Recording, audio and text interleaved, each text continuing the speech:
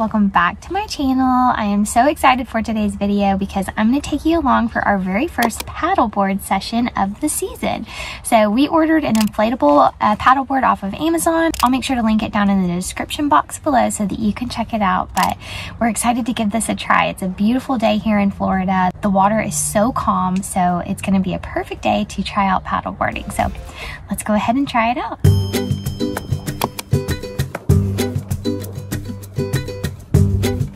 We decided to go with this FB Sport Premium Inflatable Stand-Up Paddleboard from Amazon for our first go at stand-up paddleboarding, just for a few different reasons. One of those being that we do live in an apartment and we don't have a ton of storage for things like this. So also we chose this one because of the reviews. While I was doing my research, this one actually came up as one of the top rated paddleboards because of the durability and the weight, and it also comes in a lot of different colors. So overall, it just looked like a great first choice.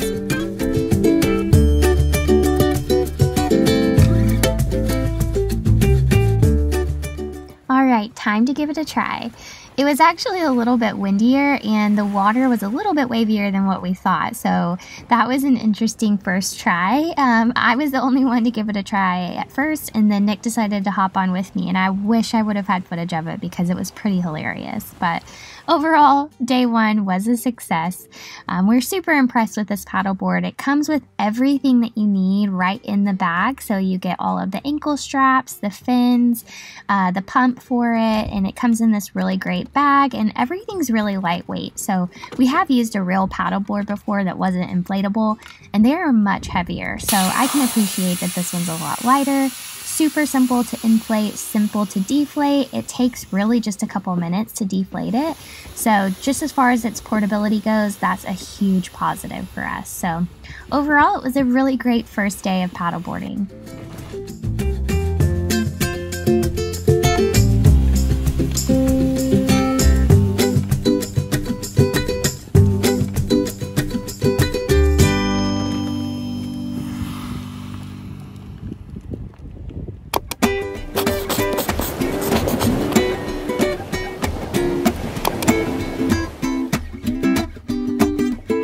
Alright, time for day number 2. So we got super lucky with a really sunny day, and we actually found that the water is much calmer in the mornings. So we headed out over to Inlet Beach, which has a really nice public beach access, and started things up around 10:30 or so in the morning.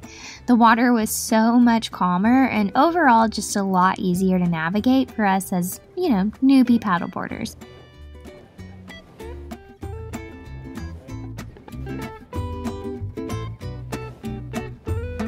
I gave it my best shot with pumping it up, and Nick obviously took it from there to finish things up. It's definitely an arm workout with that pump, but again, it just takes a few minutes to get it up to around 10 psi. If you do plan on having 2 people on it, you can pump it up to its max of 15 psi. There is a weight limit, so you might keep that in mind, and that will just add a few extra minutes for pumping up time.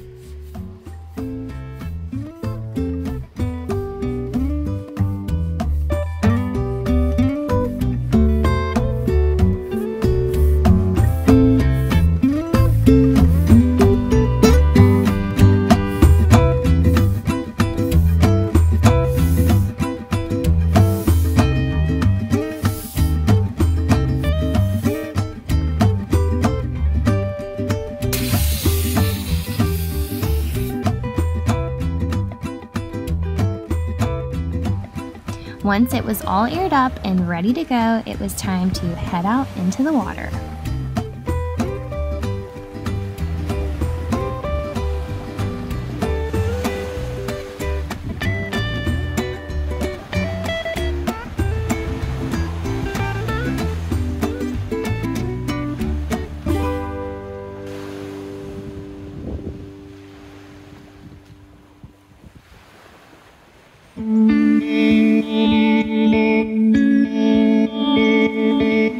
So if you're a newbie paddleboarder just like we are, I learned pretty quickly that if you start out on your knees, it's a lot easier than standing up. So it's gonna take some, a few tries after, getting the hang of everything to really stand up for a while, at least for me. But I learned that whenever you just have either you're sitting on your knees or stand up a little bit on your knees, it's a lot easier to navigate and you feel a lot more stable. So just a pro tip from me as a newbie.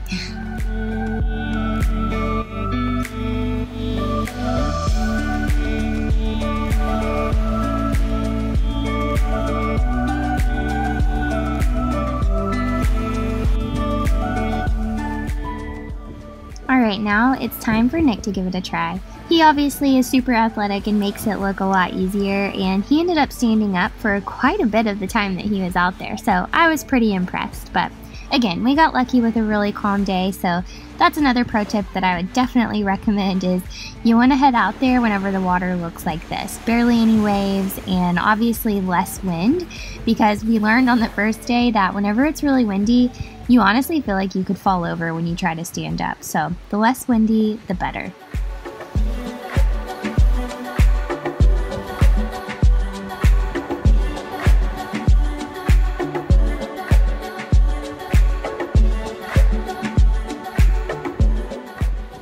Look at Nick making it look all easy and stuff.